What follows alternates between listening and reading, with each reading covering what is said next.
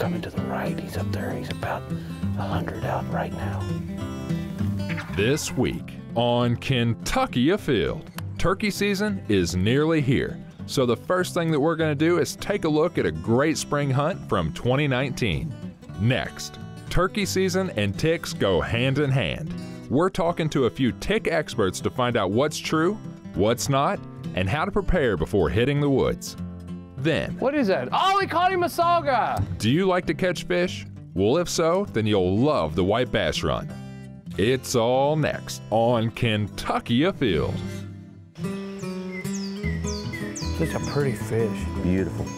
This pond is plumb loaded with frogs. They're everywhere in here.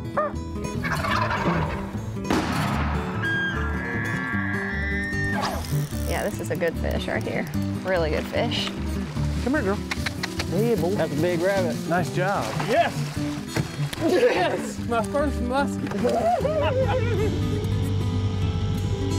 Mercy Leo! Yeah, look, he's a keeper. Here it goes! Boom! Wow, that happened fast.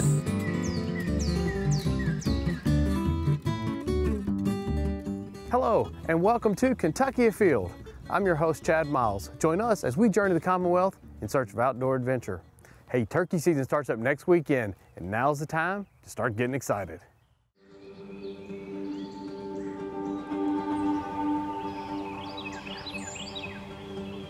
We just got the decoys set out, and we're in a location where any turkey that comes into this field should be able to see this decoy. We have not heard a gobble yet this morning, but we know there are turkeys here. This is about the time of day they normally start separating out again, and that gives you the best chance of calling one in.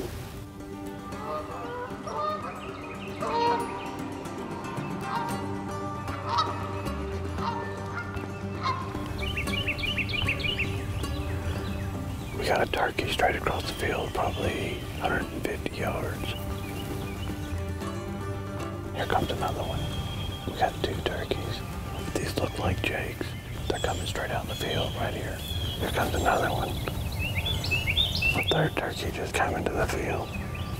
I think we've got three jakes. We've got one on the left and we've got two on the right. They're making their way across this field. I know they're gonna come over here.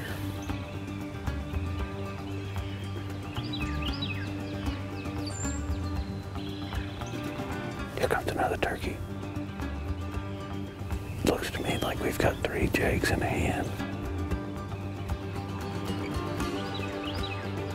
Here they come, right here, coming right at us. I've got two jakes in range right now. Let's let this play out and see what happens. They're curious.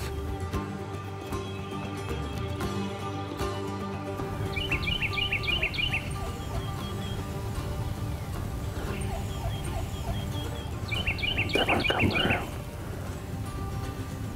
Here they come. They're coming right to us. I mean, right to us. We've got a turkey right in front of us and a turkey about 10 yards behind us, staring us down. We're actually in between the turkeys and the decoy.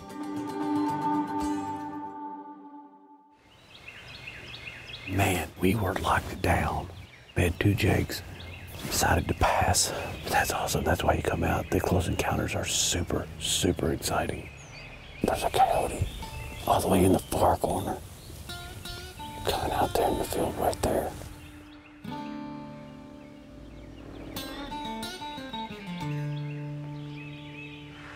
Watching wildlife's always fun. But when you're on a turkey hunt and a coyote shows up, it's not necessarily a good thing.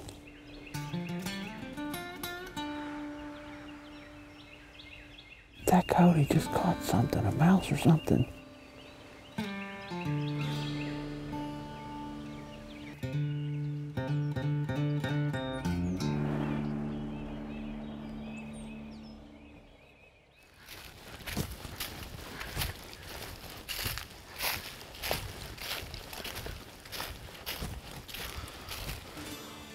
So we hunted here this morning and we saw some jakes and never heard a gobble.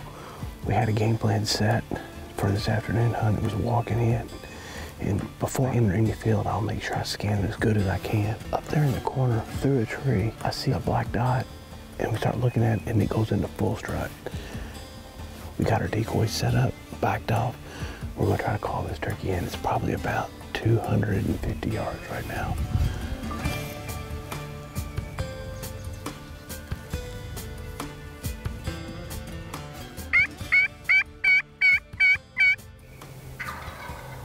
Here we go. We finally got this gobbler to sound off. First gobbler we've heard yet.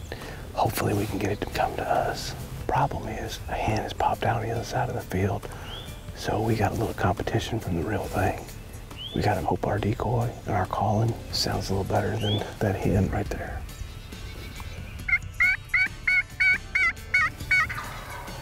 There he goes again.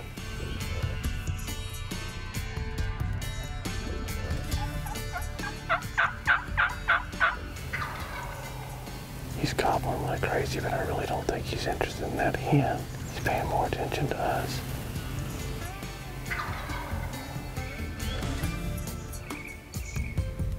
That turkey's coming our way, but he just went in the woods.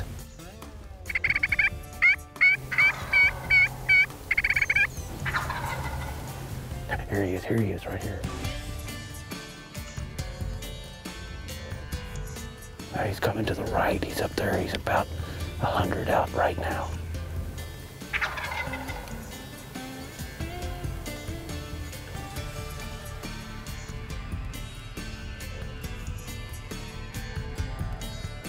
Here he comes. He's coming down the hill. He's going to come to us.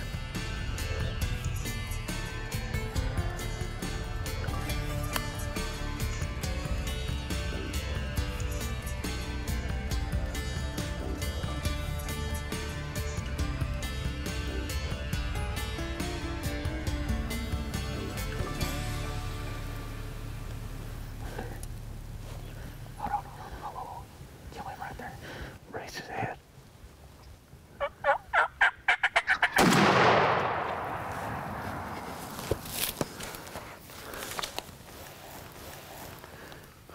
Wow, this was the craziest hunt. It took more patience than maybe any turkey hunt I've been on. Let's go see what we got. There he is. Oh my God. I tell you what, beautiful bird. Got a big thick beard on it.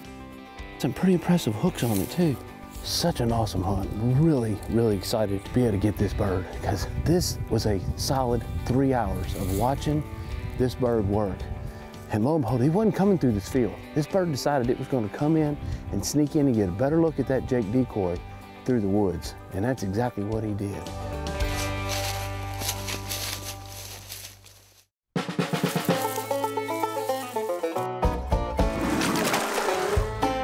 Here today with tournament kayak angler Christine Fisher. How you doing? I'm doing good, Chad. I'll tell you, one of the things that I'm most interested in is how people can organize all their gear into a kayak and be out there pretty much self-sufficient for the day. Let's start with the most important tool for an angler, your rod. Yeah. So my boat, the Hobie Pro Angler 14, has horizontal rod storage, and that keeps the rods out of the way. You don't get them caught in anything. Is this pretty common that most of them have rod storage on the sides? It's not. There are only a few fishing models out there that have that horizontal rod storage. What would you do if you didn't have those particular compartments? How would you store your rods? A lot of kayakers, we need a way to transport our gear, and we'll have some sort of this is essentially a glorified milk crate. Yeah. As you can see. A lot of kayakers will mount rod holders on the back of them. Okay. With zip ties. Mine comes built in with a couple of rod storage here, so I like having them behind me. So any boat that you have, you can find something that works for you. Okay. Where do you keep your tackle in here? Couple different places. So as you can see, this is my terminal tackle go-to back here. So all my hard baits, topwaters, crankbaits, all terminal stuff goes here. My plastic situation, like I said, right now I'm pretty light, but under the seat, you see there's a lot of clearance there. Yeah. All of my soft plastics, like tubes, Senkos, stick baits, big worms, finesse baits, I have a designated plastic tub for that. And I can fit 2 of those, one here and one here under my seat. Usually when I'm fishing, I have a good idea of what plastics I'm gonna be using the most of. And most kayaks on the market have some sort of a... That's your day box. Yeah, like a square hatch there. Yeah. And so baits that I'm using the most of, I'm putting right there, so it's right in front of me. I'm not digging for them, and they're easily accessible. Where do you keep your net, and do you net it left-handed? How do you go about doing that? Well, I reel left-handed. Okay. So if you think about that, my net always sits right here on my front hatch. And I kind of almost set it underneath my A-trail here. Okay. That way when I'm fishing, my rod's always in my right hand because I reel with my left on everything. Okay. I'm able to, once I get the fish to the boat, I'm able to just very quickly reach right here. And most of my fish are landing on this side of my kayak. This is just growing like crazy, and it's going to keep growing because, one, it's so much fun. It's easy to get into, and it don't matter where you live in the state of Kentucky, you can find a place to be on the water fishing in a kayak, probably within 3-4 miles of your house. Absolutely, yeah.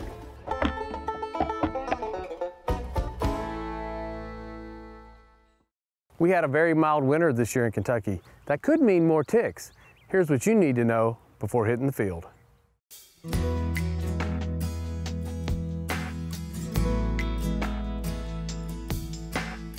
We're outside today with Jonathan Larson with the University of Kentucky Entomology Department. And you guys do a ton of research. Yeah, we got a lot of bugs here in Kentucky. Some of them are good, some of them are bad. Most of them are kind of indifferent, but we got to understand that. We got to understand their biology, and we got to understand how we interact with them. So you guys have got an entire program that study their impact on nature and landscape, as also their impact on people. Yeah, we have a lot of basic research that goes on in the department. People trying to understand the insects themselves, looking at the way they smell, looking at the way they survive being frozen over the winter. We have some people working on protecting pollinators like bees and monarchs. We have others that do stuff like I do, which is look at crop pests or ornamental pests. And we have a lot of folks that are focusing in on that human health aspect. One of the human health aspects is ticks. Yes. Ticks in Kentucky have a real interesting history. So we're trying to figure out just where they are, what all the species are. We have a real good handle on who lives here, but not exactly every county that they live in. And so we want to be able to teach people what risks they may be encountering if they're going outside in a certain place. And we definitely want to help them keep themselves safe. And we're going to talk to one of these individuals that are studying ticks right here in the state of Kentucky. That's right. So what got you interested in studying ticks? Originally, I was interested in any kind of vector disease. So ticks are big vectors for public health diseases. And I had an opportunity to work with Kentucky Department of Public Health on their tick surveillance, and I took it, and I love it. It's a lot of fun. So for people that spend a lot of time outdoors, our turkey season is right around the corner here in the state of Kentucky. And in April, ticks are starting to come out. Tell me a little bit about what times of the year and types of areas that ticks are most prevalent. So ticks are active in really humid areas. As it gets closer to the summer, it gets a little hotter outside, they'll become more active. And you'll find them in areas of like forest and field habitat, so areas where you're gonna hunt for, like you said, turkey or any other animals. They like to stay pretty hidden, so in grassy fields, or they'll hide on the edges of branches like this and wait for a host to come by and grab onto you. So they can be hard to see on you, and sometimes really small, but especially if you're wearing camo, they can really hide on there. Yes. So tell me what you would do if you're gonna go out turkey hunting, hiking, what you would do to prevent becoming a host for a tick. So the first thing that you want to do is provide some kind of insecticide. Permethrin is the best. You just apply it to your clothes, and then it can work for several days after application. That way you don't have to put it on your skin. They get onto the permethrin and crawl around for a little bit, they die off. What would you recommend as far as a chemical that people would apply to themselves to keep ticks off of them?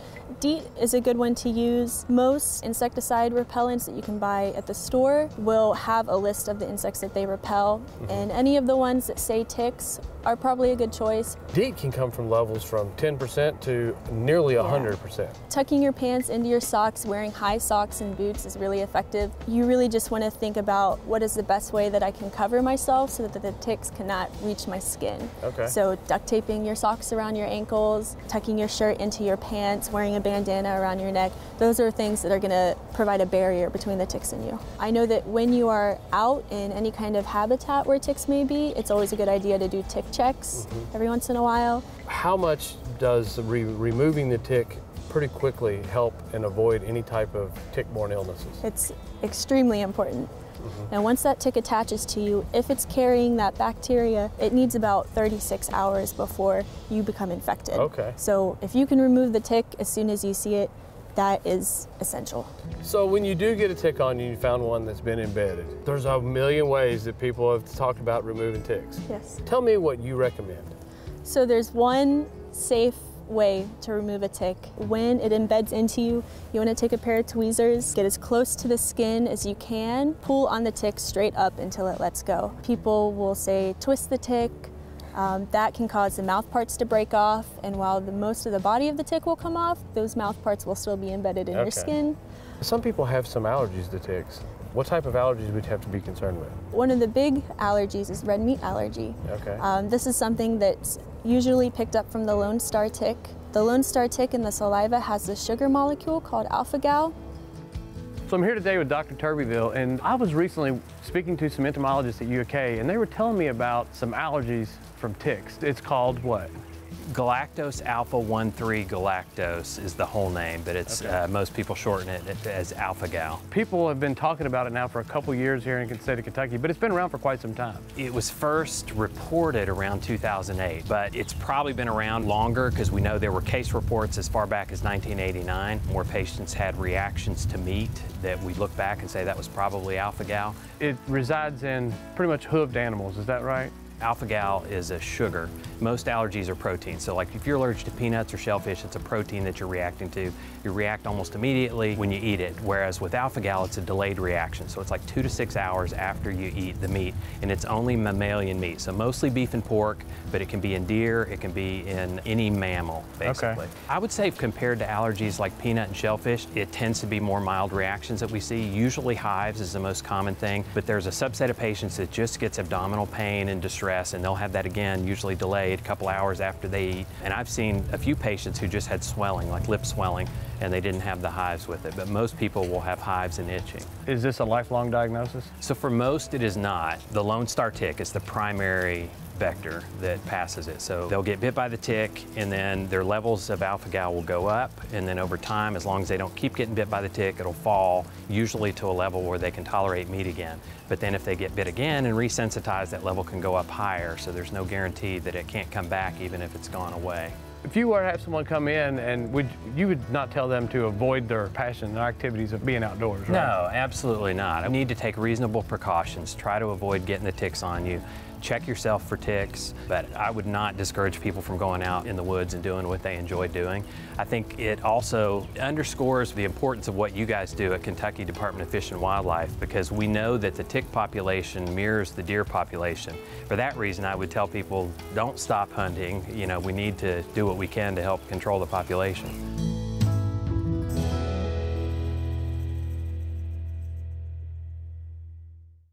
Maybe the best bank fishing opportunity we have here in the state of Kentucky is the spring white bass run. The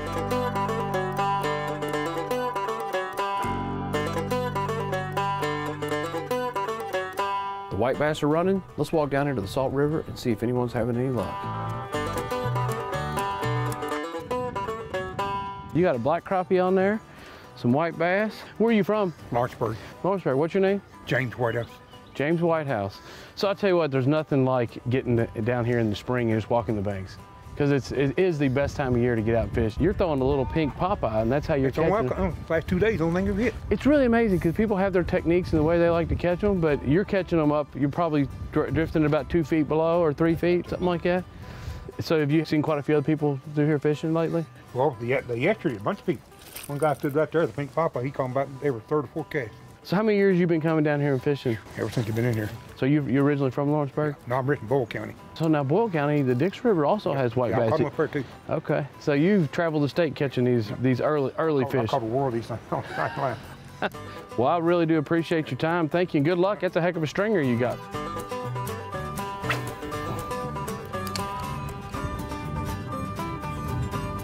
Saw guy. That guy's been telling us he wanted to catch one. He just figured it out. Here we go. Little male. And I'll tell you, I made about 10 casts right here. I was letting it bounce the bottom and every now and then getting hung up, so I decided to speed the retrieve up. Now these fish, when they're ready to feed, can be really aggressive. We'll see if that holds true. I'll cast out a little further and burn it a little faster back in. Here we go. I'll tell you right now, these fish are wanting this bait aggressive. And if I can get it out there, it's really, really hard because, you know, we're fishing early year conditions. But we gotta understand, these are fish that like the cold weather. They really want this bait fast today. What is that? Oh, he caught him a saw guy. Look at that. You know, you never know what you're gonna catch come out here. See guys with a stringer full of crappie. We've seen a guy with a stringer full of white bass, and now look at that, saw guy. Those are good ones too. You can't beat that. Oh man, I'm happy.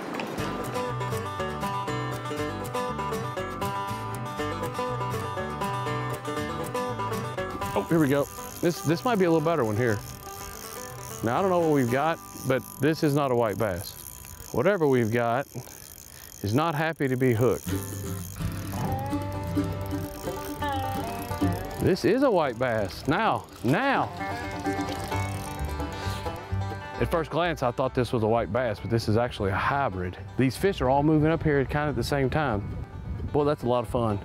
Taylor's Lake has a bunch of hybrids. They were put in here by the department many years ago to deal with the amount of bait, the fish that are in this lake. And this is a bait fish eating machine right here. I have got me a little honey hole all of a sudden. It's all about finding the pace and the speed that they want it. This is the third or fourth one I've caught this size. And what this is a male white bass. White bass, like a lot of other fish species, what they'll do is the males will show up first. So these males will run up this river stream, and when you start catching the smaller ones, typically you either need to go toward the main lake, try to catch the females, or fish that same spot in a few days after a hard rain. The bigger fish will show up. This is definitely a male white bass. This is the greatest thing about fishing in this river. You've got so much walk-in access. There's a boat ramp, you can run a boat right up in here. Or this might be the easiest and best way right here. You just jump in a kayak. They can pull that thing up anywhere on the bank that they want and catch a fish. It's a great way to go about it. You guys had any luck? I caught a little flathead earlier, but oh, really? We literally just got in. We ain't been on the water maybe 10 minutes. A flathead? Yeah. Wow. Off the crank or off the jerk bait. Never know.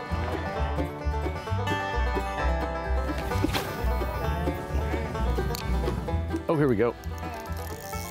Uh-oh. Might have another hybrid. These species of fish fight like crazy. Now this is a white bass. Hey, you're getting a little bit bigger. And when you get out here and you fish this, sometimes, you know, people will swear on a certain color. And for me, you know, sometimes it does seem like certain colors maybe work better on certain days. I always tend to like white or this pearl color, and then I'll change up the head color. And for whatever reason, it seems like pink is what they're hitting today.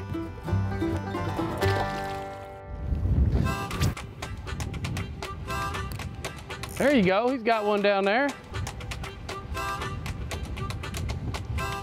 There we go.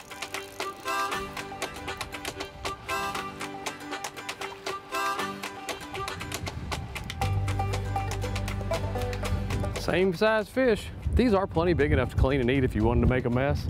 To get that cast out there, you really need a rod and reel that will allow you to make long casts. This is a medium action with an extra fast tip, 7 foot 4 inches. And I sometimes even use a longer one. I'm throwing 4 to 6 pound test. I can't remember what's on there, but you really want to be able to rip real long cast. This bait here is only an 1/8 ounce. So making a cast right and get to the middle is really the most important part of this, is getting the bait out there where the fish are at.